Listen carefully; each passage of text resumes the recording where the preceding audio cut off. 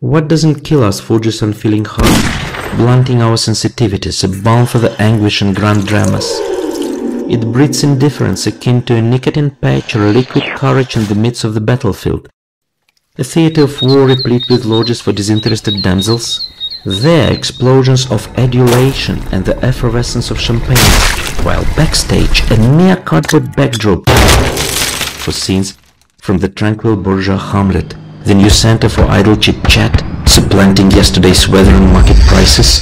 The troupe comprises middle thespians and the props are not but tanks. Then a heart-rending cry, "Oh, how counterfeit! I can't believe it!" Stanislavsky himself twirling his tongue. The audience, ever more yawning, congregates round the concessionaires. The unrelenting fountain of society's twirl ebbs in anticipation of another swan song from the elite. The upper lights blaze at their zenith, nary a care for electricity's account. The sanctuary of Melpomene beckons. The altar is dressed. The enigma unfurls. The brief intermission draws to a close, the curtain's ascent imminent. Find your repose in the backmost rows, far from the front lines. The rates are kinder, safety assured.